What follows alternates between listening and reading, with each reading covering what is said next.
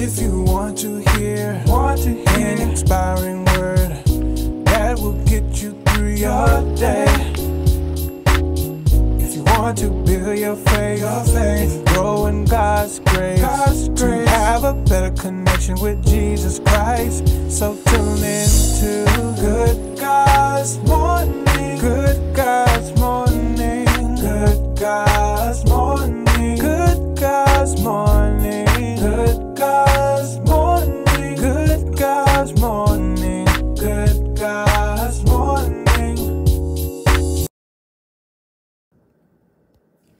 All right, well, good God's morning, everybody. I pray that all is well with you on this Monday morning. For beloved, it is another day that the Lord has made, and we shall. Come on, say it with me. We're going to rejoice and be glad in it. Good God's morning, everybody. Good morning, everybody. Good morning, good morning, good morning. Good morning, First Lady. Good morning, Minister Little. And good morning to the rest of you that are on that I can't see. When you come on, say hello to me so I can say hello to you back, all right? I don't want to be rude. So just come on and say hello, good morning, or hi, or something, okay? Again, good God's morning to all of you all. Today is Monday. Today is Monday, another day the Lord has made, and we're going to rejoice and be glad in it. Let us get our scripture for this morning. It's coming from James chapter 3, verse 18, NIV version. James chapter 3, verse 18. Good morning, Kanita. Good morning, Shelley. James chapter 3, verse 18, it says, the peacemakers who sow in peace raise a harvest of righteousness. Peacemakers who sow in peace raise a harvest of righteousness.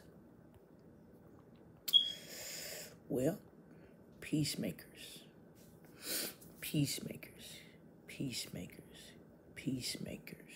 Good morning, Leslie. Good morning. Good God's morning to you. Good morning. Peacemakers who sow in peace raise a harvest of righteousness. Listen, there is a standard that I believe God has for the people of God. Good morning, Victoria.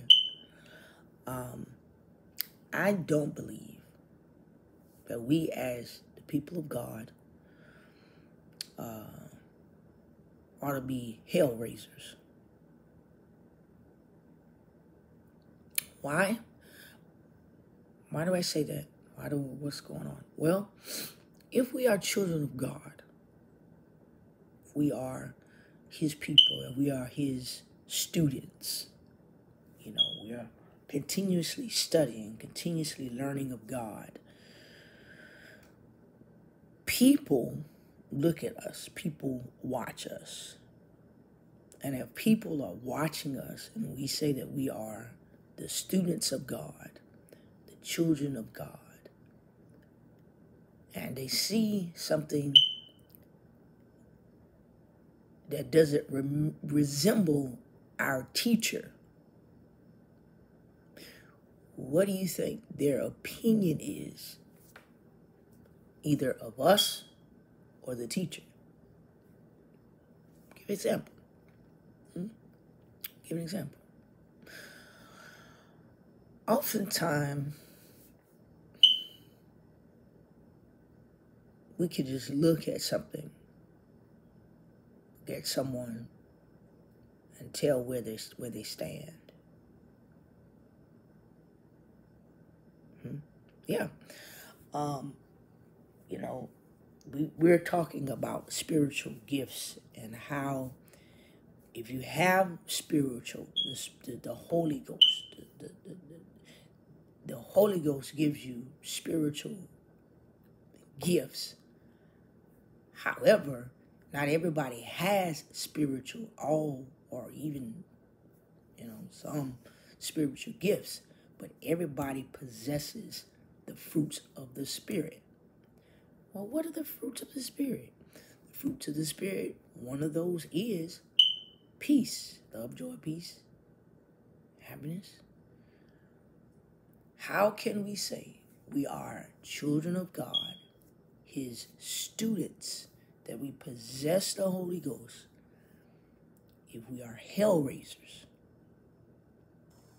The peacemaker who sows in peace, the one who is there and who sees chaos and says, "No, well, wait a minute, come on, y'all, let's get this together, let's resolve this, let's bring peace, let's come on, we are brothers and sisters in Christ, we are."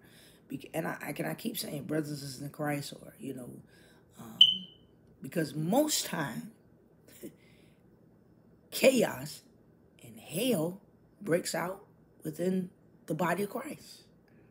Why? Because we all want our agenda. We forget who our teacher is, and we want to do what we want to do. Scripture says the peacemaker who sows in peace. Come together. Come on, y'all. This raises a harvest of righteousness. What does that mean? Well, the peacemaker who sows in peace, who comes and brings peace, who comes and say, hey, y'all, look, let's stop all that. It ain't even worth that. You know what I'm saying? Hold on, wait, chill out. Let's think about, what we fighting for. What's the problem? Let's reason. Come together. Let's reason. Let's compromise. Let's come to an agreement. They raise a harvest of righteousness. They raise the awareness of what it means to be like and walk like Christ.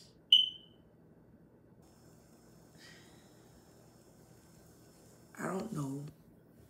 I've never seen in any way the Bibles of the stories in the Bible where God, Jesus, went around raising hell. I know he got mad and overturned the table because they were making the house of God, a house of, gambling and selling, and it was being changed from its original intent. I know he did that, and I don't blame him. But any other time, I don't see any stories where he went around and just was raising hell. He went around and invoked peace. I don't know about y'all, but I don't like to be around hell raisers. I just don't. If you're always quarreling, always fighting, I ain't want to be around you. Because that tells me there is no peace residing on the inside of you. Because peace comes from within. The harvest that we'll see is of making a example of Christ. Peace comes from within. And if you are toiling within yourself, you're going to be toiling with everything, everybody around you. Peacemakers who sow in peace raise a harvest. They grow a harvest of righteousness. You raise the standard of what it is to be Christ-like. Now, are you going to get some accolades for that? Probably not. Let's just be honest.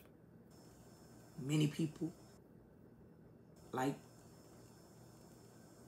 chaos versus they like peace. People like to see mess versus do they like to see harmony and peace. It's just people.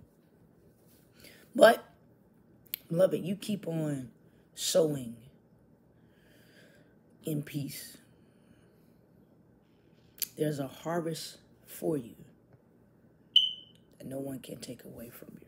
Keep on sowing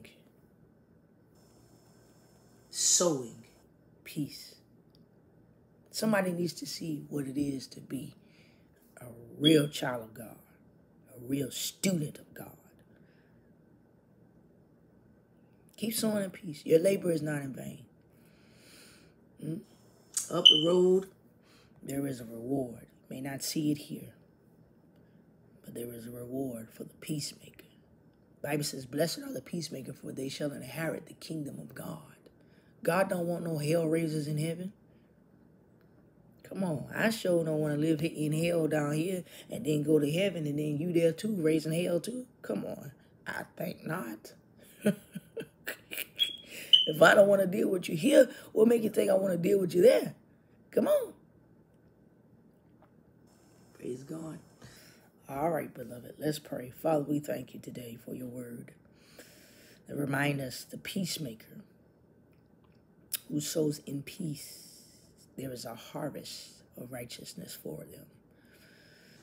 Father, we thank you for the standard. We thank you for the life that you lived, that showed us, gave us an example of how to live this life, how to walk this life, how to get along with our brothers and sisters, and God, how to make peace, bring peace. We are the peacemaker. Peace lies within us.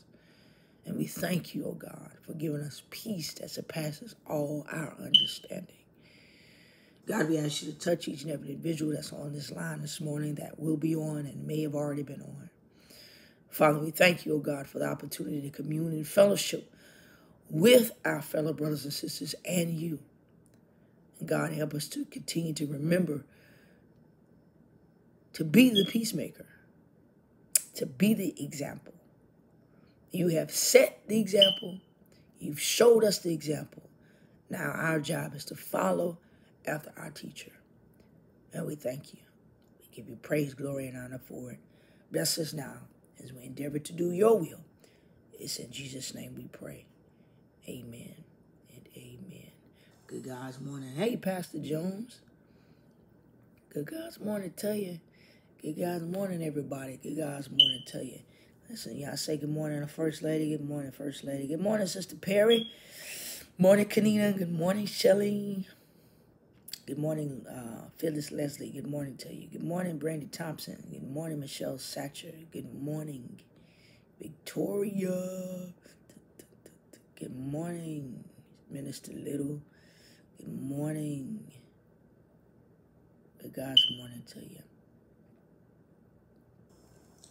Good God's morning. Good God's morning to all of you. All right. Good God's morning to all of you. Y'all have a great day. It's Monday. And we'll see y'all tomorrow. Same time, same place for another Good God's morning moment. Again, go sow peace. All right? Go sow peace. Go sow peace. There is a harvest for you. Go sow peace. Show people how to walk, live in peace. Remember, peace comes from inside. So make sure you're at peace.